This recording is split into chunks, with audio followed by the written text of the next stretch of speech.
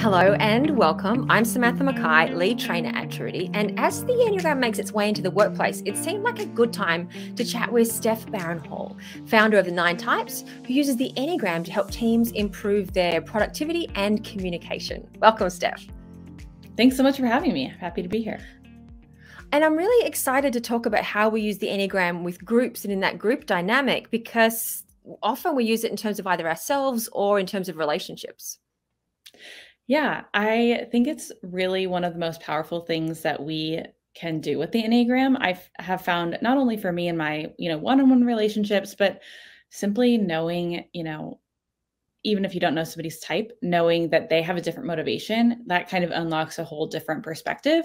And I think it's really, really helpful when it comes to communication in particular.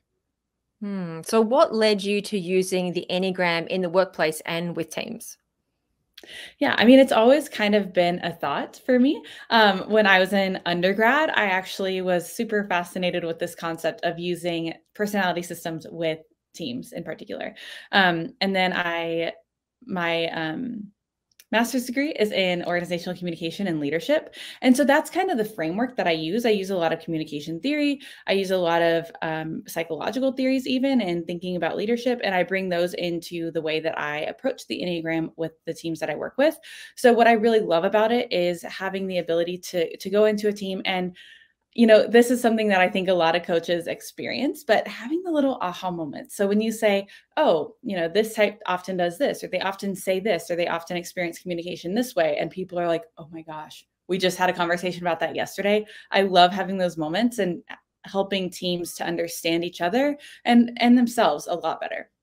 So I'm curious. So how do you use the Enneagram with teams, like in a practical way? And then what are some of the common challenges that come out of that? Yeah. So first and foremost, I normally like to help them figure out their type. So that might mean that I do typing interviews with everyone on the team first, especially with smaller teams. We normally, set it up that way. Or I, send an assessment and have them walk through that, and then also have them walk through my self-typing guide to kind of validate the assessment a bit. And then I go into a presentation. So I present the Enneagram to them and help them to understand, the core motivation of each type, what the type is avoiding, some of the common work style things and ways that they can move forward in really simple ways. You and I have a lot of experience in, studying the Enneagram and we have all this theoretical knowledge, which is fantastic, but I really focus on simplifying things and thinking what's the bare minimum that they need to know to kind of dip their toe into it and to start understanding it and start applying it in their daily lives. So from there, I typically take them into thinking about communication. What are the different ways that we all communicate and how can we approach that in our lives? So I normally will facilitate conversations, ask them for their feedback as I'm going through the types and invite some of those conversations depending on the size of the group, of course. And then I also send them these communication packets. It's basically a booklet that I wrote to help them understand, okay, I'm going into a meeting with this person. How is this person, what's their communication style? What do I need to look out for? What do I need to say, when I'm approaching them? And then also for each individual, I have like a little snippet saying, this is how you can develop your communication style. And so, of course, I'm always inviting people to validate things and say, this might not be true of you, because especially with communication, we have all these different layers, culture and background, and all these different, social identifiers that combine to make our communication style. And also with that knowledge, I have seen just over time how these certain threads kind of pull together through different contexts, different workplaces, different people groups and everything. And some of those communication threads still exist.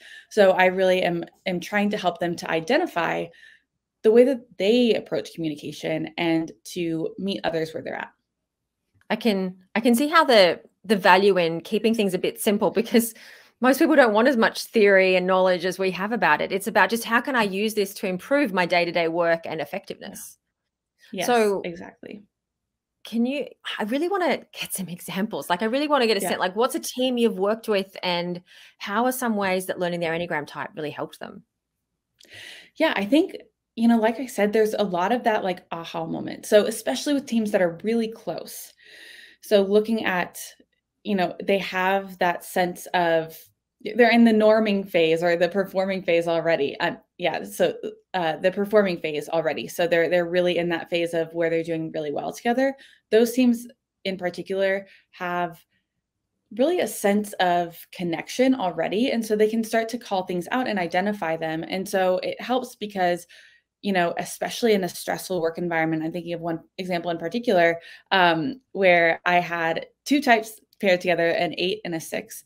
And, the 6 was always excavating issues and excavating different problems and different challenges. And we had the 8 just wanting to say, like, just cut it, move forward.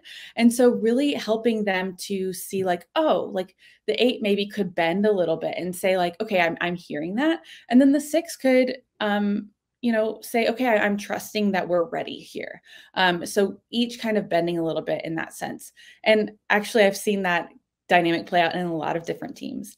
And then I also worked with a team one time where most of the people on the team were 8s. It was a management team. Oh. And so it was fascinating because they all, they got everything done, but maybe it would have been better if they had more connection. They had more connection with the people who are reporting to them, or with different people in the organization. Like that could have made things easier. Of course, they had the strength of being able to go into a meeting that felt like a tennis match where everyone was just lobbying concepts back and forth and just processing, and they could cut through that and really get to the meat of the thing at the end of the meeting. And so that's like kind of their superpower, but is really helpful to be able to bring some more of those conversations to light. So you mentioned organizational development, and that I think is a really key part of how, why teams matter and what we need to, shape at work. So tell me a little bit more about that and how the Enneagram plays into that. Sure.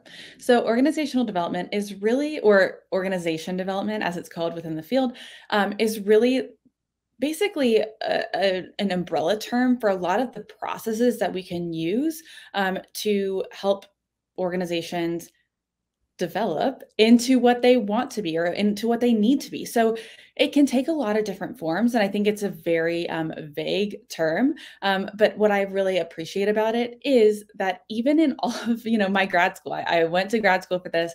And even in these classes, what I found with organization development is so often it was actually about personal development. So often in those classes, the papers that I was writing, all these different things is really about, self-leadership. What does that look like?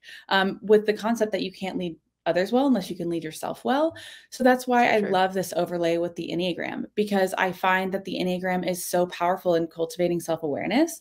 And actually, I've written a bunch about this process of how when we are communicating with others, we always have intrapersonal communication happening. So within yourself. So we have intrapersonal communication happening concurrently with intrapersonal communication.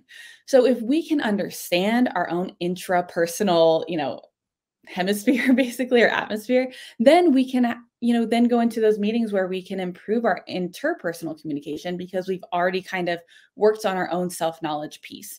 So it's really, really helpful, especially when we're thinking about approaching really challenging conversations, approaching workplace conflict, approaching stressful situations, especially understanding what your triggers are, what's really going to make you upset, what's really going to make you feel stressed, what's really going to make you, struggle in all these different ways.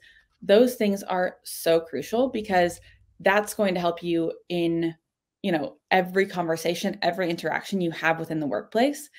And the benefit of the Enneagram as compared to some of the other systems is that it's not, situational. It's not behavior-based, meaning that if I'm working with a team, they're already thinking about how can I apply this in my marriage? How can I apply this with my roommate? How can I apply this in my friendships? So they're already bringing it back to their community. And so I really like that sense of the whole person approach. And so the ethos that I was trained in with organization development is that whole person, like the really holistic perspective on humans who are going to work every day and kind of being there. So that's really the approach that I take. And I really love working with very like heart forward or, leaders that really put a high importance on personal development, because I find that they are the ones who understand that professional development comes from personal development most of the time. And so I really love working with those leaders. And I think you've reminded me that organizations, like at work, is a place that can both bring out the best and the worst in us. Yes. And and self-leadership almost feels like a reasonably new concept in the scheme of organizational development. It's not, we spent many decades focusing on just growing the senior leaders rather than actually thinking about, leadership being a skill we have to develop from the day we walk into an org. The day we start work is when we start building our self-leadership skills. And the Enneagram is a really great tool that we can apply. Like we can no matter where we are in life, it's a self-leadership tool. I think that's a really important point. Yeah, and I think a big part of self-leadership is self-accountability, which I used to be really allergic to this concept of self-accountability and like discipline. I was like, no, self-compassion, and I think that's because my personal bent is to really like drive forward really intensely. And so I was really working on pulling back. But I really like this concept of self-accountability because if you can be accountable to yourself and say, hey, I'm worth it, or hey, like I committed to this, or whatever it needs to be, then you can, lead yourself well and show up. And I think this is so crucial in our current environment because we see all these conversations happening, like different organizations saying, okay, everyone is remote forever, or we're hybrid, or if you don't come back in the office, you're fired. We have all these different conversations happening. And I think what the organizations that, are saying, if you don't come back, you're fired.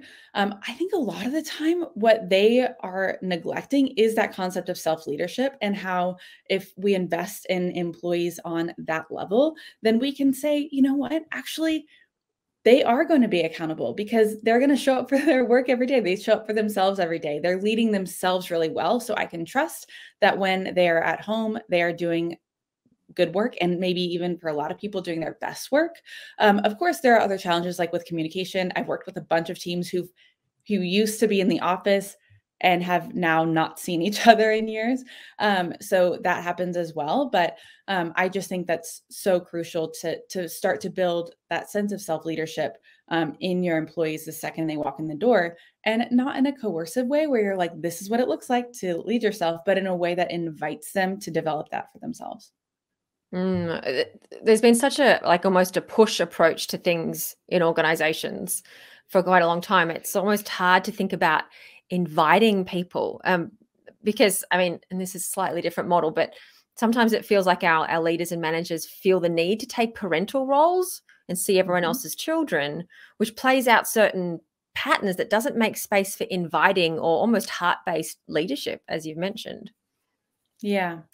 And I think that, especially in the OD framework, but I think this is pretty general as well. That's the difference between a leader and a manager. A manager is more, micromanaging or managing the people or making sure that they're all doing these things. A leader is somebody who doesn't necessarily have to have that role, but they are able to embody those characteristics that they want in themselves and they want to develop in other people, and to really invite people and bring them along. So I think that's why it's so powerful and so important. So clearly I could talk to you about organizational development all day. So let's, before I get stuck on that train, tell me, if someone wants to use the Enneagram at work, what should they be mindful of? You've mentioned a few already, but what else do we need to consider? I think it's really important to think about, who is going to be presenting it, and who is going to be, sharing the perspective, making sure that that person is well qualified, making sure that they have, some experience doing it. I know that in a lot of organizations, people get started by just saying, hey, I'd love to teach on this. So if you're the person who's going to be doing that, make sure that you're setting some ground rules. Make sure that you're setting some expectations and make sure that you're not going around and overdoing it with the Enneagram and making people really turned off to it. And I also think one thing that's been really helpful for me is just knowing that, I don't know if I've ever been asked a new question at this point, in 2022, I don't think I've been asked a question I've never heard before about the Enneagram. But being prepared to answer those questions and for people who have a lot of skepticism and making space for that. Like there have been times when people have said, is this all made up? Do you ever just feel like it's, it doesn't matter and it's all made up? And yes, sometimes, yeah. Sometimes I'm like, what is this thing? Why am I even doing this? Right. So I think that being able to be honest about that and kind of holding it that way and not, beating people over the head with it, but allowing them, to have space and inviting them and saying, okay, maybe this isn't the tool that you end up using. But what can you take from this and learn about yourself and get curious about yourself? And that's the entire framework that I really use, is saying, this is something that's kind of a symbol that's meant to symbolize something that you can get curious about within yourself. So how can you get curious about that? How can you do some inner work, some processing, some exploration to see what else is underneath the surface, especially for those of us who have a harder time slowing down and actually doing that type of work? Yeah, that can be tricky. That can definitely be tricky. Well, thank you so much for sharing all of your insights about working with the Enneagram and teams. How can people find you? Yeah, you can find me online. My website is 9types.co. No www, just 9types.co. And then on Instagram at 9typesco. So it's all spelled out. Some people like to call it 90pesco. It's just a fun little inside joke with my followers. But yeah, you can find me either of those places, and I would be happy to chat with you more about this, or if you want a typing interview or any of those sorts of things. I'd love to talk with you. Awesome. Thank you so much, Steph. It's been great talking with you today. Thank you so much.